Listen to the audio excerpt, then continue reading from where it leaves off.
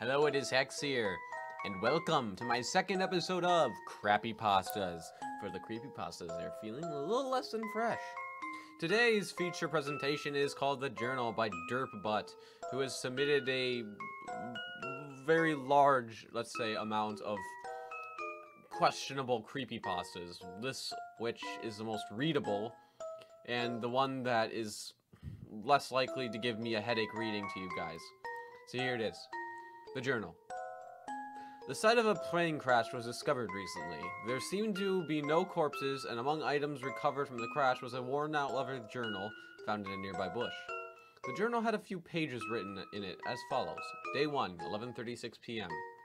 I have absolutely no clue where I am, and I don't know how long I've been here either. I just remember boarding the plane. There were about 30 other people. I remember that we were all just taking off from the airport in Orlando. That was about the time I fell asleep. I just woke up and I don't know how long it's been. I feel like I've been asleep for only a day, but it must have been much longer, because now I'm alone in the forest with no other people in sight. I can't even see the plane anywhere. All I have is my watch, this journal, a carry-on bag, a water bottle, and a few snacks. I can only assume that the plane must have crashed, but I don't seem to have any injuries, and I'm sure the remainder of the plane and the other passengers wouldn't be too far away. I could only hope this is a dream, because it just doesn't make sense. Day 2, 8:45. I just woke up again. It seems as though this isn't a dream, and I really am lost in a forest somewhere. I can only see trees for miles and miles around me.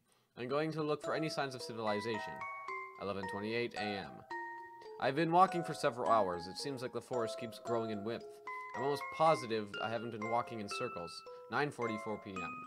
I still haven't found civilization yet, but I did find really big ditch where I'll be safe for the night. Day 3, 10 a.m.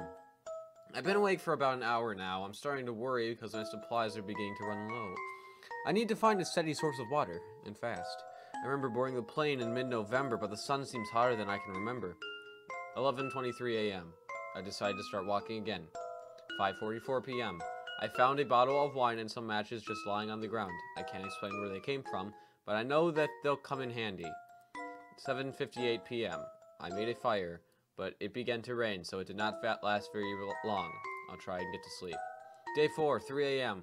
I'm beginning to hear strange noises. The rain has stopped, so maybe I can light a match to use as a torch and try and find out where they're coming from. 3:26. I'm really scared now, but I feel like I'm being watched, not just by one person, but by several. 4:03 p.m. a.m. I've been walking for about 2 hours now, and there's still nothing but forest. I tried going on ahead, but something pushed me backwards. There's some kind of force field type gate surrounding this forest, and I cannot get past it. 4:15 a.m. I found the plane and the corpses, but there's something else there. A creature of some sort. I can't see it, but I can hear it gnawing on the flesh of deceased plane passengers. I'm going to try and get a closer look. And I can only hope that it doesn't see me, because if it does, I'm screwed. 4:28 a.m. I have never seen something so terrifying in all of my 19 years. I am currently hiding in a bush with a full view of the backside of the monster. It has an almost human-like shape, except it has a tail and a bone-like horn. Its skin is red, and it isn't wearing any clothes. I can hear it mumbling something to itself in what I think might be Latin. Even though it's almost 4:30 in the morning, there seems to be no sign of the sun coming up. I can't steady my breathing, so it must be a matter of seconds before the creature notices me, if it hasn't already. And I am absolutely terrified. 4:28 a.m. 4:25 a.m., sorry. The mumbling stopped, but the sun still won't rise. I can't look up. I refuse. I can hear the creature walking towards me, and I can tell that these are the last words I will ever write. And that's where the journal ends. Alright, so here's what I'm going to say about this Crappypasta. It is certainly a bit better than P666. Ugh. And here's why. At least it has some form of decency to it and plausibility. Now trust me, this isn't plausible in any way. It's ridiculous, that's what it is. But there's that. Anyways, he apparently is writing this journal as if it's I don't know. It's like the most ridiculously important thing to him ever. And then he sees a terrifying creature and decides, oh, let's get a good look of it. And just walks right up to it.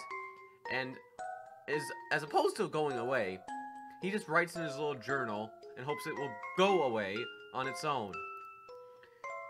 Oh, that's stupid. Anyhow, so, oh my gosh. He's been walking, force field type gate, bunch of this mumbo jumbo ridiculousness, and it's not scary, it's ridiculous. And of course, it has plenty of cliches. Latin, sun, oh my gosh. True Crappypasta right there. And all I can say is, it was definitely worthy of my Crappypasta show. And until next time, people, goodbye.